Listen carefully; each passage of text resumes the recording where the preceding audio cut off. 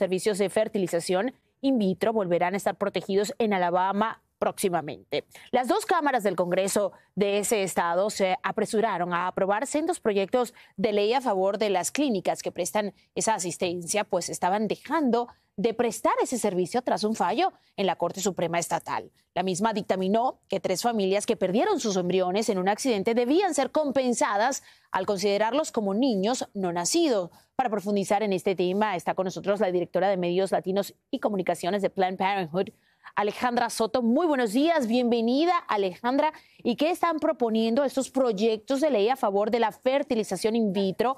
¿Qué dicen sobre el estatus legal de los embriones y cuáles son las buenas noticias para todas las mujeres y padres que quieren ser mamás y papás en ese estado? Sí, muy buenos días y gracias por invitarme al programa. Mira, seguimos en una etapa en realidad de confusión. Porque sí, efectivamente, ¿no? En Alabama se dio un paso hacia adelante al proteger la fecundación in vitro y por supuesto que esa es una muy buena solución, una muy buena noticia para padres que tengan dificultades para embarazarse y utilicen diversos sistemas que existen, ¿no? De laboratorio. Pero por otra parte, eso no resta, eso no borra que en el código, en la Constitución de Alabama, han ahora permitido el que a un embrión se le considere una persona como lo somos tú, como lo soy yo, porque posiblemente en un futuro podrían presentarse nuevos casos que estén poniendo eso en tela de juicio. Y estamos hablando de cuando, por ejemplo, una pareja esté casada, se divorcie, tenga embriones fecundados en una clínica y quieran dividirse, ¿quién se va a quedar con la responsabilidad de esos embriones? Esos casos ya ocurren hoy en día, han ocurrido en los últimos años. ¿Qué pasa si esos embriones siguen siendo personas que tienen responsabilidades y beneficios, nuevamente como una persona como tú, como yo?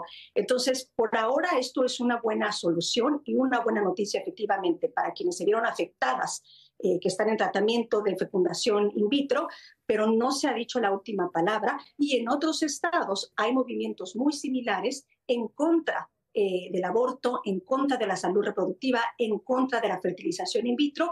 Así es que no podemos ahora sí que quitar el dedo del renglón todavía. No podemos echar las campanas al vuelo y tal y como lo acabas de decir, es una buena noticia, pero no es una solución a esta caja de Pandora que parece se ha abierto en cuanto a este tema, ¿no? Porque van a haber muchas aristas legales en este momento que hay que tomar en consideración y cada situación va a ser muy diferente. Ahora, ¿cómo ha afectado este fallo de la suspensión de servicios de fertilización in vitro en Alabama? ¿Cómo ha afectado hasta ahora lo que tú sabes a la comunidad?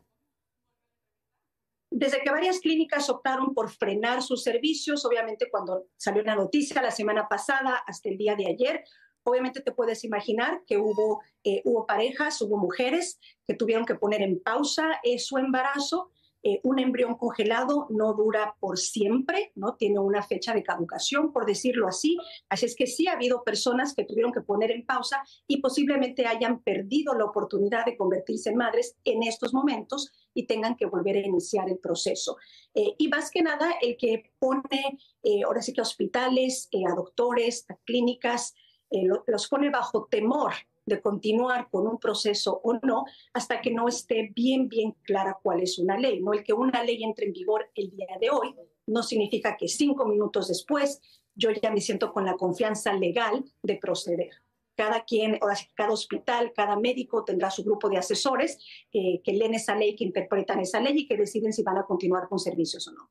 Complicadísimo el tema, Alejandra, y sí, definitivamente también muy confuso, tanto para las parejas que están buscando este tipo de ayuda, como para los doctores que ofrecen el servicio, como para las clínicas in vitro, para todos. Definitivamente es una época muy confusa. Gracias, Alejandra Soto, director de Latino Media and Communications de Planned Parenthood, por haber estado con nosotros.